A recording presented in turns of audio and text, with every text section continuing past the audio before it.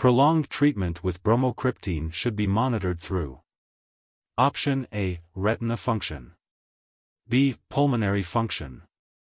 C. Renal function. D. Both A and B.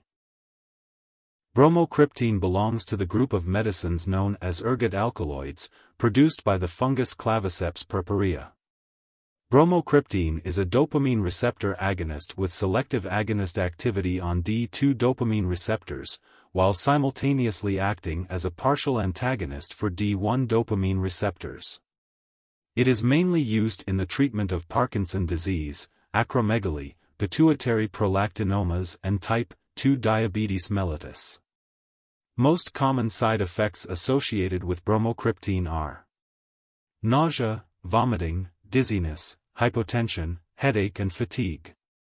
It can also cause more serious side effects such as psychosis, fibrosis, including retroperitoneal fibrosis, pleural fibrosis, and fibrosis of cardiac valve. Cardiovascular incidents, including valvular damage, stroke, and myocardial infarction. Prolonged therapy with bromocriptine may cause pulmonary infiltrate, pleural effusion and pleural thickening and should be monitored by regular pulmonary function. Bromocriptine is contraindicated as a treatment in patients with type 1 diabetes mellitus, syncope, and psychosis. Bromocriptine metabolism occurs primarily in the liver via the cytochrome P4503A4 enzymes and should be avoided in anyone with hepatic impairment.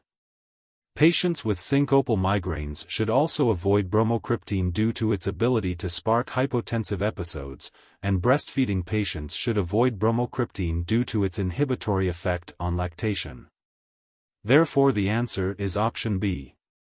If you find this video helpful, share it with others who may find it helpful too.